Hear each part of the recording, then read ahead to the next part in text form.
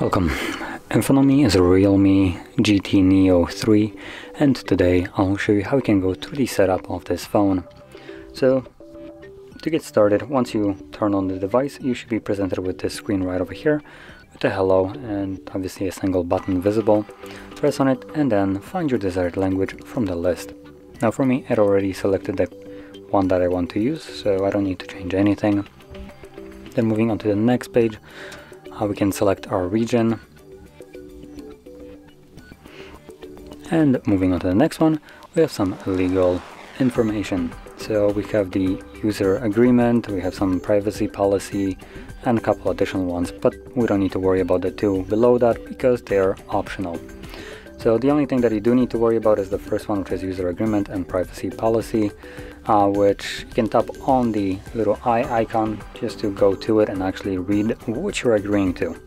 But at the end of the day, you do need to agree to them. Without it, you won't be able to finish up the setup. Now here, we can connect to some kind of Wi-Fi network if you have access to one right now.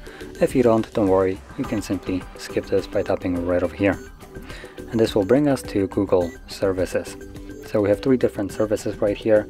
We have the location, scanning, and sending user and diagnostic data. And to quickly go into all three of them, the location is just a GPS tracking for the phone, so apps like Google Maps can give you an accurate route to your destination. Allow scanning allows apps and services phone to access things like Wi-Fi networks, Bluetooth, and so on. And then we have send user and diagnostic data, which allows the device to gather and send data to Google, so aka spy on you. From there we can go to the next page, which will allow us to set our desired navigation style. So we have the buttons, which is that kind of like what you can see right here, just with one button. Normally there would be three of them once you finish up the setup, or you can switch to gestures, which as you can see, there is an animation for them, shows you how to use them, removes the buttons and just substitute them for gestures on the screen.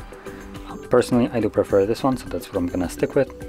And from here we can go to the next page, which will allow us to set up some kind of protection to our phone. So we have several different methods of going about it. We have fingerprint, face recognition, and then also PIN pattern and password. And if you're planning to set up either fingerprint or face recognition, or maybe both, you will always be also required to set up a physical way of unlocking the device, that be PIN pattern or password. The reason for that is if something would happen to the sensors on the phone, or maybe your finger or your face, you still have some way of unlocking the device. And obviously there's also the margin of error where you try to, for instance, scan your fingerprint and it just doesn't recognize it because maybe it's just dirty.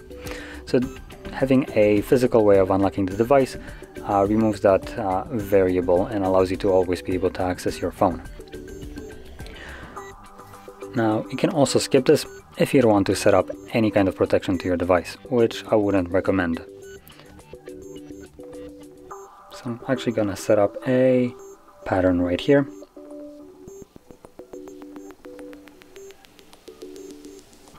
And there we go.